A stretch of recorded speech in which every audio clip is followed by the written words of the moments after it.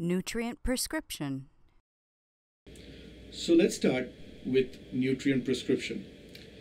This is a challenging aspect when one tries to assess the energy and protein needs of a critically ill child and determine the goal that needs to be prescribed right at the outset of the admission process.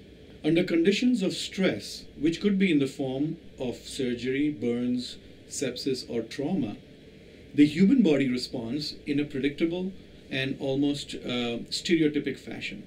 It mobilizes intrinsic substrate in an effort to synthesize additional energy, to engage in the anti-inflammatory response, and to promote healing. In general, there is a net increase in muscle protein breakdown. This results in a large amount of amino acids to be released into the body pool. These free amino acids are used as building blocks for rapid synthesis of proteins. These proteins are then directed towards the anti-inflammatory response and also for tissue repair. The remaining amino acids are then used as the gluconeogenetic precursor. The carbon skeletons are used to form glucose. Now, unless there is enough energy and protein provided during this critical phase of metabolic stress response, one would easily imagine a large amount of muscle protein that is going to be lost at such a critical stage. The stress response is also characterized by increased rates of fatty acid oxidation and lipid breakdown. This puts the metabolically stressed child or a previously malnourished child at a very high risk of developing essential fatty acid deficiency. So it appears that this metabolic stress response puts the child at risk of both muscle protein breakdown and fat breakdown, and it was for a long time believed that the amount of energy required to fuel this response was pretty high. The characteristic diagram that Long and colleagues have suggested in 1977, on the x-axis is the typical stay in the ICU for a critically ill patient over a period of days, and on the y-axis they have depicted the percentage increase in metabolic response in the form of resting energy. This resting energy expenditure increases almost to the degree of 160% in some types of illnesses, and then over a period of days gradually comes back towards normal. We shall come back to this concept in a little while, but the summary of this slide suggests that the main goal of nutrition therapy during this critical phase should be to provide adequate energy, not too much and not too little, and adequate protein. If the stress response is prolonged, then the degradation of muscle mass may actually begin to affect critical organs such as diaphragm and cardiac muscle. One can see that in children who are younger, there appears to be already a lower amount of muscle mass in relation to total body weight. In addition to this, if there is pre-existing malnutrition, these children can ill afford further muscle mass loss during the critical illness. These are results of a recent analysis of literature that we conducted. We tried to examine the optimal amount of energy and protein that a critically ill child requires to maintain a positive protein balance. On the x-axis here are described the amounts of energies that were delivered to the patient on the left figure, and on the right figure the amount of protein that was delivered. And one can see a direct correlation between increasing amount of energy and increasing amount of proteins with the energy balance, which is being depicted on the y-axis. The conclusion of this analysis was that at minimum 57 calories per kilogram per day and protein intake of minimum 1.5 grams per kilogram per day was required in these experimental settings to reach a positive nitrogen balance or to preserve lean body mass. Thus, it appears that in critically ill infants and children, any intake below these amounts would result in cumulative underfeeding. Now, underfeeding is not the only issue in the pediatric ICU population. Once again, a simplified cartoon in this slide describes the dynamic nature of the prolonged stress response.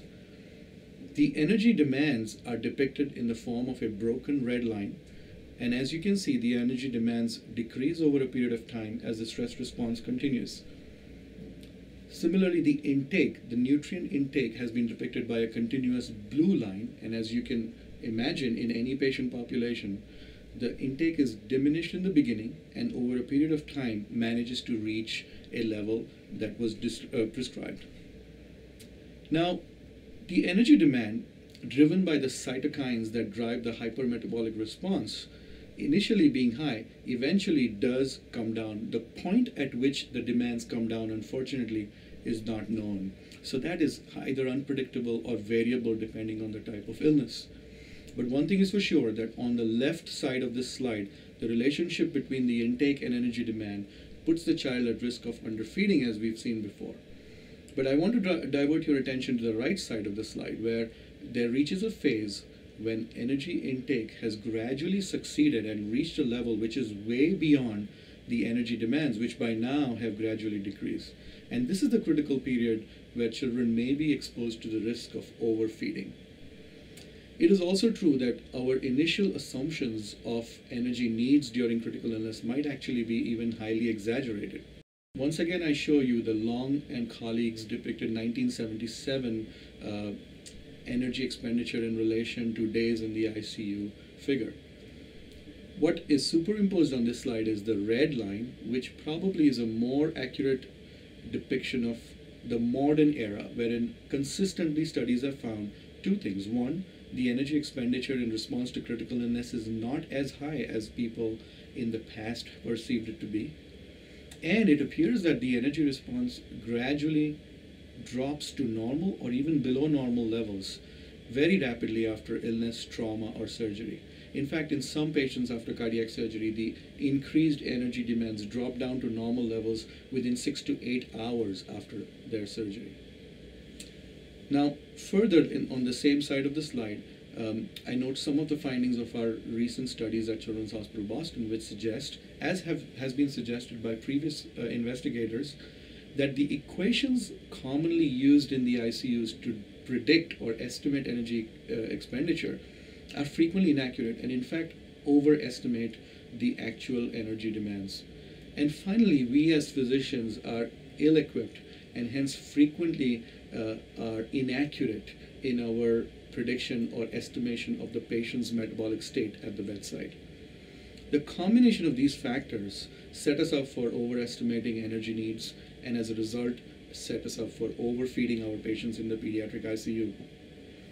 In such a setting, it appears that indirect calorimetry, which is shown on the left side of the slide, using a metabolic cart remains the only true method of accurate assessment of energy needs in the pediatric ICU. Details of the indirect calorimetry will be presented in another session where we will describe both the device, the technique, and some of the limitations of this strategy.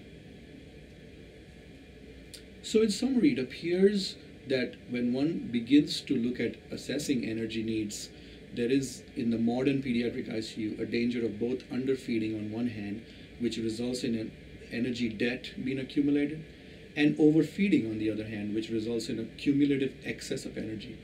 And both these have significant morbidity or side effects which one can ill afford in a critically ill child. Optimal route for nutrient delivery. Let us now look at the optimal route for nutrient delivery. Once we determine the optimal energy and protein intake amounts, the selection of the best route for a particular patient to deliver these nutrients is important. Current consensus in both the adult and pediatric critical care world is to utilize the gastrointestinal tract if it is working. Enteral nutrition hence is preferred as it preserves both gut mucosal integrity and also has beneficial immune effects. It certainly decreases the risks of infection as well as costs that are related to parenteral nutrition. Now, let's look at a simple study, very elegantly done and presented in Journal of Critical Care in 1999. In this study, 15 critically ill patients were fasted for less than a week, on an average 4 days. And the investigators then examined gut permeability by using a differential sugar absorption test and integrity of intestinal mucosal structure using endoscopic biopsies of the duodenum. Following the short period of fasting, patients were shown to have dramatic alterations in permeability and as well as mucosal integrity in the form of decreased villus height and mucosal atrophy. Thus, it appears that not only is enteral nutrition beneficial, but unnecessary fasting of critically ill children might also be detrimental in the pediatric ICU. Here's one suggested route that we have used at Children's Hospital Boston. Here we prefer the enteral route in all our patients. Parenteral nutrition is only used when enteral nutrition either is anticipated to fail or it is contraindicated. And the algorithm here describes our thresholds for triggering parenteral nutrition, which are pretty generous. We have an aggressive enteral nutrition approach wherein we use parenteral nutrition only if enteral nutrition is anticipated to fail by the end of 7 days in an otherwise well-nourished child. In newborns and in malnourished children, we would start parenteral nutrition earlier, like 5 or 3 days respectively. Once the mode of feeding has been determined, the actual initiation and advancement of enteral nutrition has to follow a protocolized fashion, wherein it is advanced regularly to be able to reach the prescribed goals within a short period. The choice of feeding is always discussed and often debated. The choice of feeding could be in the stomach, which we call gastric feeding, or in the small intestine, which we call post-pyloric feeding. The exact merits of one versus the other are unclear, and while there have been studies that suggest improved nutrient delivery, faster reaching of goals via the post-pyloric route, it has not yet been convincingly shown to improve outcomes in the pediatric ICU.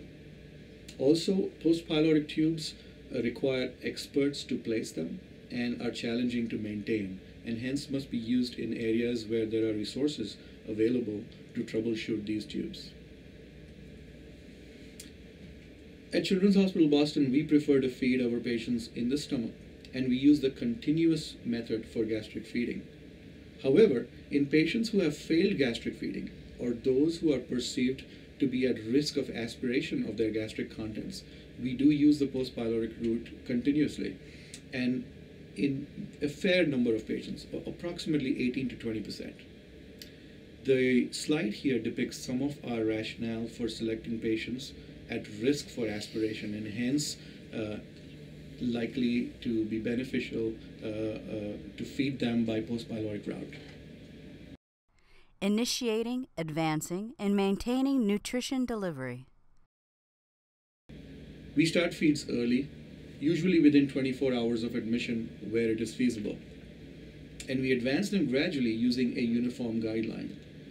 I have shown you one example of our guideline which describes the rate of advancement and also provides some strategy for monitoring these patients as the feeds are being advanced for evidence of intolerance to their feeds. It provides suggestions for managing hurdles at the bedside. And in patients who are not ready to advance in this fashion, as shown on the right side of this slide, we frequently use trophic feeding. Point of clarification. Trophic feeding is a form of enteral nutrition that involves the delivery of small amounts of nutrients to a patient who cannot yet tolerate large volumes. Now, once the nutrient delivery goals have been achieved, maintaining this optimal nutrition throughout the period of PICU stay is often challenging. This is because of complexities of critical care, wherein patients frequently are fasted for procedures and often are declared to be intolerant to their feeding after having previously tolerated their feeding. This is challenging for many reasons. Now, Rogers and her colleagues from Australia depicted that very elegantly in their study, which looked at a variety of barriers in a mixed pediatric ICU, which consisted of surgical, medical, and cardiac patients. They reported that only half the patients in their ICU received the estimated and prescribed energy during their entire ICU stay. And this figure was actually even lower for those patients who were admitted with cardiac problems. Some of the common reasons cited for the failure to deliver these nutrients included fluid restriction, interruptions of enteral nutrition for procedures, and for perceived intolerance to feeding. The authors describe the repercussions or consequences of this kind of failure of enteral nutrient delivery.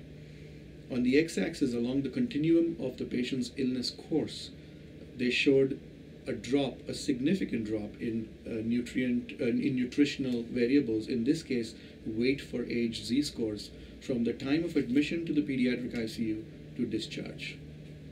Thus, they demonstrated not just the barriers to feeding kids in their ICU, but also the consequences to their nutritional status. Here at Children's Hospital Boston, we have made similar observations in our pediatric ICU. Enteral nutrition was interrupted for up to 1,500 hours in 1 month, and it affected almost a third of our patients in the pediatric ICU. Many of the reasons for interrupting feeds were similar to the ones shown by Rogers and her colleagues, but what was most disconcerting was that a majority of these reasons were completely avoidable.